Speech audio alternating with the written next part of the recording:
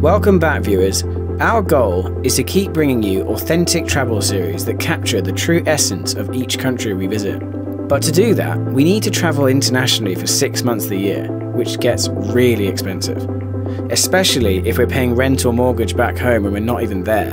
So we've bought a van and we'll convert it into a mobile home. This way, we never have to waste any money on rent and can afford to bring you these series indefinitely, hopefully. So this mini-series will be a bit different from our usual content, as we'll take you through the van build process before jumping back into the country explorations that we normally do. Stick around. So we scoured the internet for the biggest vans we could find. The one that was the best price was in Melbourne, so we flew down to pick it up and then drove it 18 hours straight back up to Brisbane. So here it is, during the day. 220 kilometers, 2016 Volkswagen Crafter. Bit of paint here, bit of paint there, someone's put on it by accident. A couple of spots of rust on it here and there, but they're very superficial. I don't think it's too important, so we're going to get all that off. We're going to put a door in here. So the idea being that we can go into the back when we park somewhere without having to get out of the vehicle, so it's just a lot less sus. And I noticed the high vis.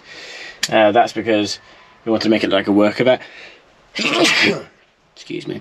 That's because we want to make it like a worker van. So we put the high vis in the front, and already a couple of our friends are like, "What's with the high vis?" So people notice them. So yeah, that'll make it like a worker van, so it's less like someone's living in here. There's actually a ton of light in here, which is really not what we're expecting. Very cool. So yeah, I mean, it's not perfect. It's got like little dings out of it, but you know, it's a 2016 with 220 kilometers, so it's in really good nick, considering, you know, that it is nearly 10 years old. If we'd bought it new, it would have cost us twice as much. So yeah, it's a long wheelbase as well, and the Crafters are a lot longer than the Renault Masters. I can stand in it, and I've still got loads of room rather, which means first job is to get all this paneling off. So yeah, that's what I'm going to do now, get the paneling off. The awesome thing is that Amy's dad has lent us all the tools we need. If you're watching this, thanks Tony. On the road, I've been away for far too long, but now I'm on my way back home. I hear the west winds calling out my name. They're telling me to head your way. It's quite a lot worse than I thought it was going to be. Like the sides, because the roof wasn't exposed, so I knew it was this kind of stuff, and the sides are the same, so I guess overall it's fine. Yeah, this stuff down here, I've got a screwdriver now. You can see it's just full of dirt and mud. Like, almost looks like gardening, compost type stuff. Pieces of old wood that are just rotting in here. That's really annoying because obviously that's going to create a load of rust. It's just literally laziness. So he's boarded it up to sell it, so it looks brand new, but underneath, you know, there's loads of rust and stuff. I wasn't born yesterday, I sort of expected that. I knew it was going to be a bit dodgy underneath, but I thought the engine was what was most important. I knew that was fine. It hasn't even taken the paint off. By some miracle, it's not even rusted, and it hasn't even taken the paint. Don't know if you can see that. The plan is to power wash it out, and then just let it dry in the sun and the wind for a day before we start working on all this rust. And this stuff here is so surface level. I scraped some off. And you can see it's just it's very, very surface level.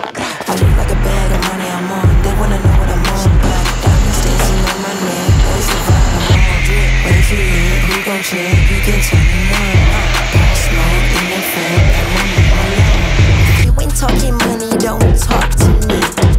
I be over here with a brush. Pockets on thick, cause I eat my greens.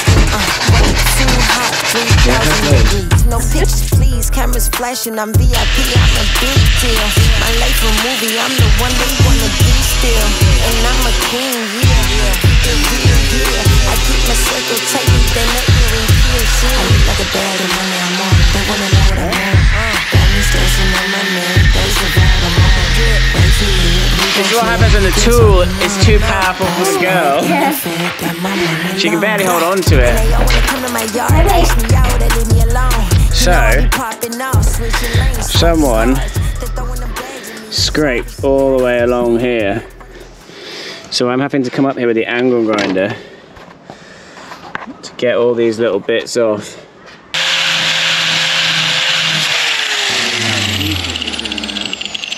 I don't know if you can see that, but this is like really deep in there.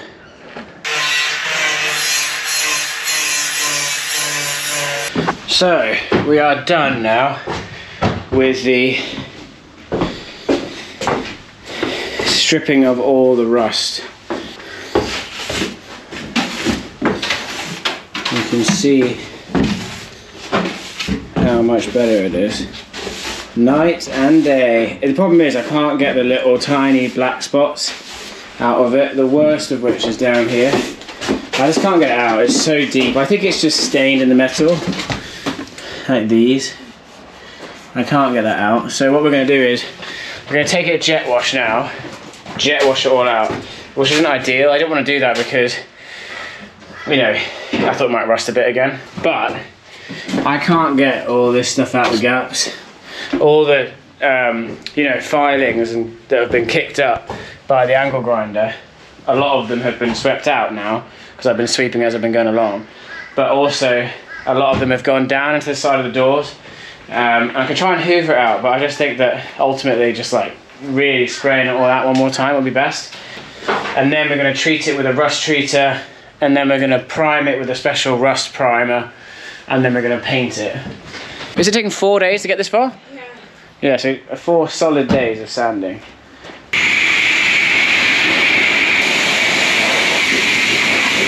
We fucked up. We fucked up big time. We washed it and now it's all gone rusty. We're back where we started. Dry it and use the rust stuff. Yeah. Rust stuff? Not sand. What do you mean? Yeah. We messed up. We messed up. Oh well. I am cleaning these off so that I can then spray them with the primer and also then paint them. That's the plan today. Prime it straight away so that it doesn't rust just sitting here.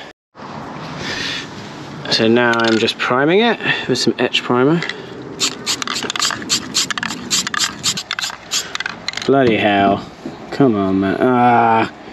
Amy, can you pass me a sock?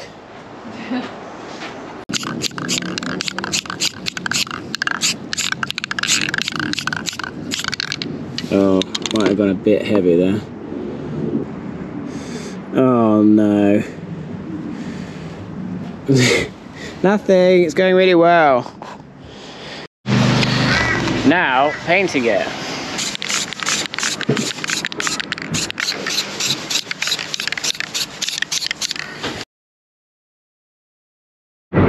Well, good morning viewers, friends, family, viewers. Here we are in our 1996 Corolla. Amy here is driving. It's a bit dirty at the moment. It's full of bolts and angle grinder discs and packets of old crisps and crackers, whatever. So we're really living that builder lifestyle. Our barbecue, our camping stove is in the boot. And you'll notice here we've got our bacon, which is obviously kept at room temperature, a safety hazard. What happened was, Amy's dad, Tony, didn't really have somewhere we could stay, long term at least, and neither did Amy's mum. But Amy's grandmother did have somewhere we could stay. She has a little spare room for her grandchildren that's a bunk bed. We didn't have space to do the van build over at our grandmother's. Our grandmother's? Your grandmother's? So, So we managed to find somewhere to rent in this guy's little yard, and he's only charging us $60 a week. He lets us use the electricity, he lets us use the water, all included, so it's a real deal, and it's actually quite good because it keeps the mess away from Amy's grandmother's. So here we are coming to Bunnings, which is the Australian version of B&Q, and this is basically our daily trip. We do this pretty much every single day. Oh, and now you will see an Australian institution, which is sausage sizzle. One day I'll be a sausage sizzle man. Sausage sizzler. Sausage sizzler. So yeah, they like volunteer, and I think you buy the sausage sizzle for like $3.50, so like nothing. And then all the money goes to charity. So yes, we should go get sausage sizzle now. You want sausage sizzle? Yeah, I've got to show the people, the viewers. The sausage sizzle from the sausage sizzle stand. Yeah, it's such an Australian thing, like everyone knows about it. And everyone, any Australian who meet abroad always bangs on about a sausage sizzle. I mean, it is basically just a sausage in a flat piece of white bread. But you have to go diagonal. Flat piece of white bread. So you join me again on the roof. I seem to be like constantly on the roof when I'm doing these videos. So we're just like measuring out the section for the roof rack, and underneath we figured out where we want the screws. So now Amy measuring them out on top. So I know I need one. To figure out where they are underneath, pull the little thing out. Oh yeah, I was this way around, wasn't I? We did like this. We bent it round. Wait,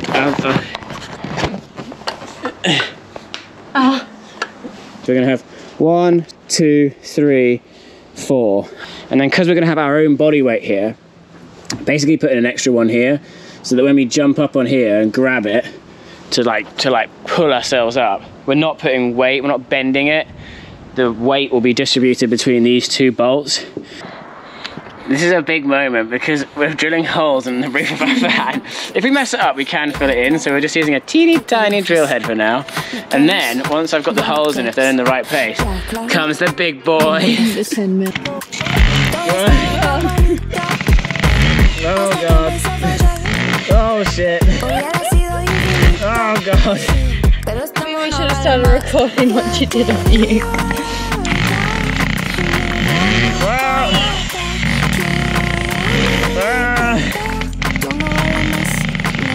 Oh fuck.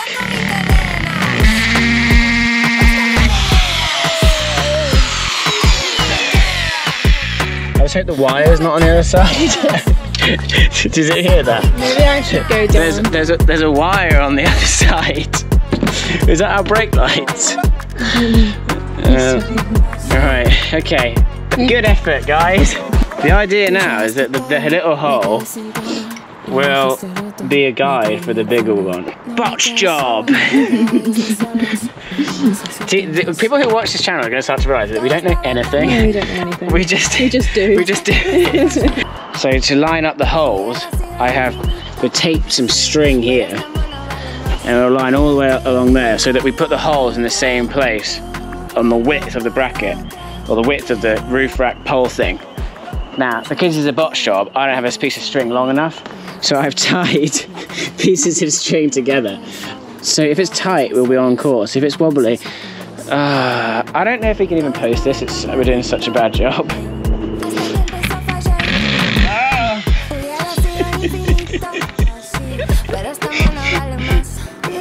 Okay, we'll try. Does that look like roughly right to you? I guess so. This is so inaccurate, I can't believe it. Oh God.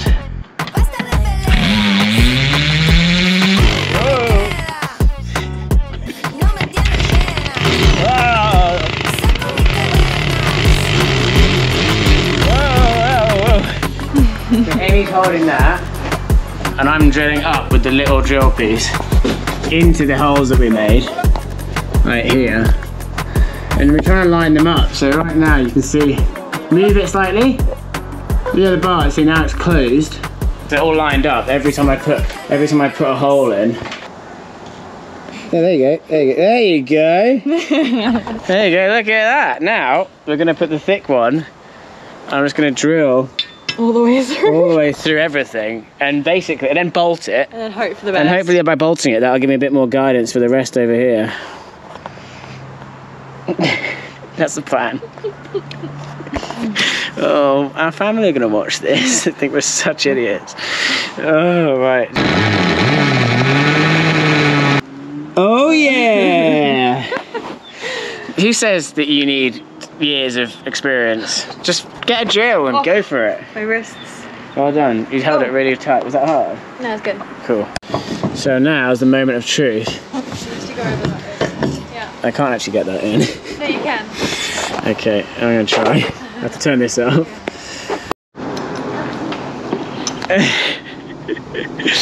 We have a roof rack. Look at that. No need to see that.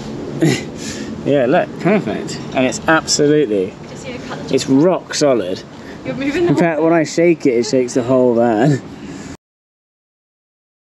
So these roof racks are now on. As you can see, I have put 2 bolts there to raise them up, a rubber washer, a spring washer to stop vibration. Well, if it vibrates, the spring washer should stop the nut come loose. That's the idea. And obviously up here, there's going to be quite a bit of vibration in theory. It's a 10mm one. So I've got 2 there, 1 there, 1 down there.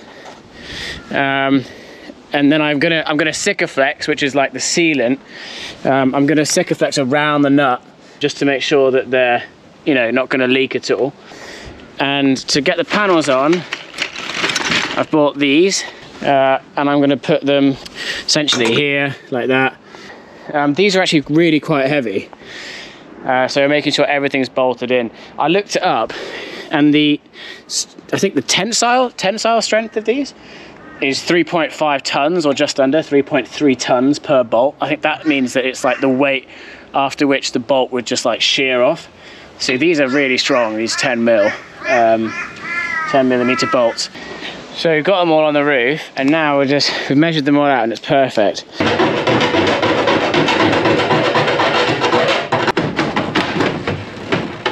Oh, it's... Okay, we need to take a bit more off the front. Because the problem is up there, there's very little guidance to know where the square is exactly, so it's much easier to just put it up here.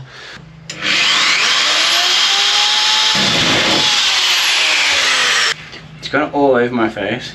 These aren't safety glasses. They just couldn't find the safety glasses somewhere in Amy's glasses. Some very accurate guide holes. And what I'll do is I'll draw a line from one to the other on the other side. I'll line up the 3 dots on the other side with that to get the curve.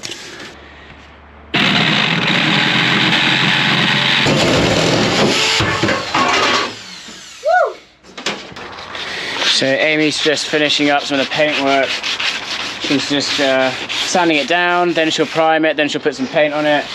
This we picked up today. This is the 5cm thick insulation. It's extruded polysinery, or XPS. It's got one of the highest R values, which is the measurement of its ability to insulate. So yeah, it's 5 centimeters thick. And that's gonna go essentially to here. And the great thing is we're gonna do the insulation on the back wall here. We're gonna do both sides, roof and floor. So the idea is that, you know, we'll be in a cocoon of insulation. Well, not cozy, actually the opposite. We're trying to stay cool, which is the thing the insulation does. You'd think it'd just be heat, but it keeps you cool as well. So yeah, I've got the fan in here, and then I'm putting the other one in here, and then this is the skylight. So I'm just cutting out now with the saw. I'm cutting out some wood, again, which will act as a frame, just like this one, around the outside. So the idea is like you put screws in through the top. I can show you here, look. So the idea is that you put screws through here, and it goes through the plastic housing. It'll go through the roof, and then it'll go into the wood. And then what the idea is, when we were sat in bed, we'll be able to see the stars through it. Or like now, a beautiful tree. A beautiful tree. Seems like every time I make a video, it starts with me on the roof. So here, today, I've just Sikaflexed around here again, the edges of this, and I've also Sikaflexed each of the screws like that, just so that like no water gets in. Passing things up and down is like the biggest daily ritual. And then we braced this with 2 pieces of wood because this bit had come away from the frame. We think someone had attached something to it and it just ripped, it essentially ripped these things off the back and bent this. Well, of course, we're going to wood frame a wood panel over this, so it needs to be flat so that we can get, you know, a straight piece of wood across it. So we have braced it with 2 of these things. You can actually see the wood bending there. So we braced it with these, and that's pushed the metal back in, and now we've just like Sikaflexed it so it'll keep it there.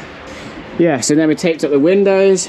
Sanded all the doors. We sanded the doors, so you'll notice that they're not shiny anymore. The gloss has come off, and then we will prime them and coat them with paint. And these bits will be showing in the van, so we want to do a really good job of the paint work here. And you may be wondering what this is. This is because the clamp has a metal thing. I didn't want to take our eyes out, so a little invention. I've literally just been using a ruler. A ruler? Amy thinks it's funny the way I say ruler, because I'm English. How do you say it? Ruler. Ruler. Ruler.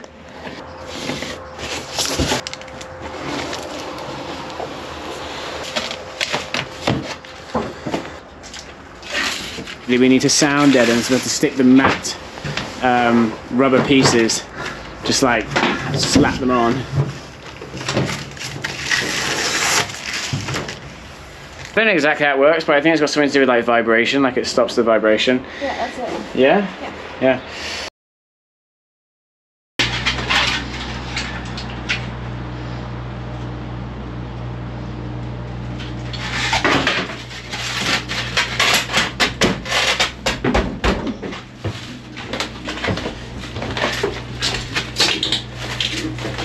Pretty good, eh? So we're just trying to get them as tight as possible. So we've just Sikaflexed all in here because as we were like messing around with the solar panels and bouncing around on the roof, it started to just like come away at some of the seams, the glue on the columns. So we've just re-glued it all. We put a load of bricks up there just to push the roof down onto the Sikaflex seal. So Amy's been picking up loads of bricks and passing them up to me. But look what she found. You know you're in Australia, mate, when you see one of these bad boys. I had it in my hand. Look at that. I had it in my hand. Oh, it doesn't move. It's so cocky. You can poke him, he doesn't move. I don't want to be cruel, but he doesn't give a crap. It's just so Australian, isn't it? The spider's like, all right, mate, how do you feel about it? Or especially he's Australian, he'd be like, come on, mate. You think you can take me? Come and get me, mate. I mean, I literally was poking him and he didn't care. He's a tough spider. So here we have the frames for our cupboards. They're going to be hanging off these, like this, on gas hinges. They're going to be attached on the wall here and on the ceiling there. We had to play with the foam just to see what it's like. But you can actually like saw it off. It becomes like rock hard. So yeah, so we're going to foam in here. We need to finish up the insulation. Obviously there's bits where it's not finished yet. So we're just getting this backboard out, or the cab wall divider, and we're taking this out so that we can clean just under here. And then we're also going to cut the door into it, and we're going to put a massive like drawer in, like a, I guess another cupboard sort of thing in here, and that's going to go through there and into here, because this is such a waste of space. So the bed plan is, we've got the bed panels here, and this was just a little hack. We didn't want to have to build all this, so we just went and bought a bed, and these will basically, I can do this one-handed. These will basically go across there like that. We need to cut them short a little bit, and then the slats will go on those. So we're just going to bolt those bits into the wall here. And then we can sleep in the van, which is great because I'm horrifically allergic to Amy's grandmother's cat.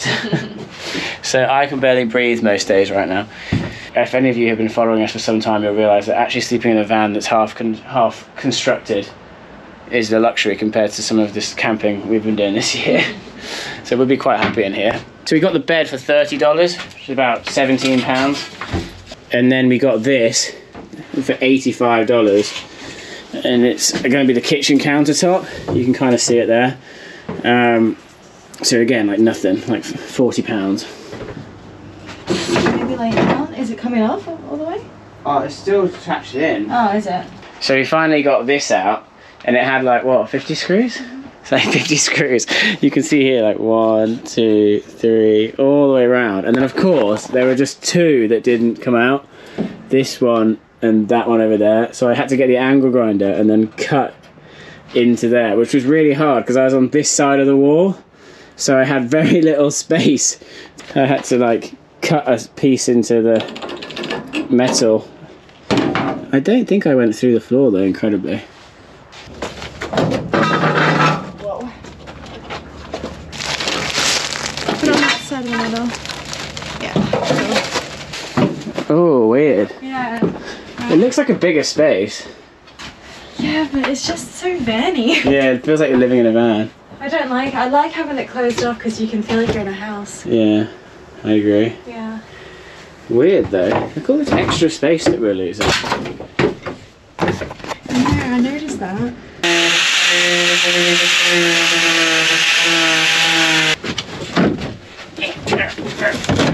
Whoa. I didn't cut any wires. I think we didn't need to do this because we're not actually gaining that much space. Did we get that conversation between you and me on camera before? Nope.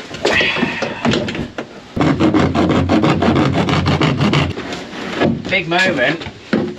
Oh shit. Fucking hell.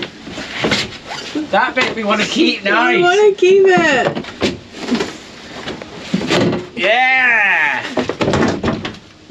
Impressed? And now I'm going to fix the bed frame to the wall. The strapping needed to hold the bed frame.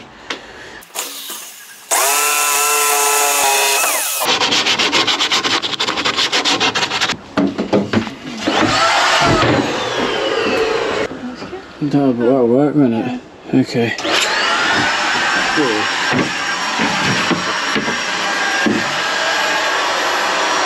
So just deciding how high we want the mattress. So Amy's getting in a position that she may need to be in bed for looking in the cupboards above her head. Right? If you were looking in the cupboards, you might be on your knees. Come on. Least here. Minimum. 112 centimetres. 102 centimetres. Okay. So plus the mattress. Which is 18. Oh, that's quite low. Where does that end? So basically as low as possible, essentially. Okay, well we'll drop it down low. Okay, alright. Not a problem. Yeah. We'll have it here. We'll have it there. Yeah? Yeah. I am making 5 by 5 centimetre blocks. And Amy is Tetrising them into the hole.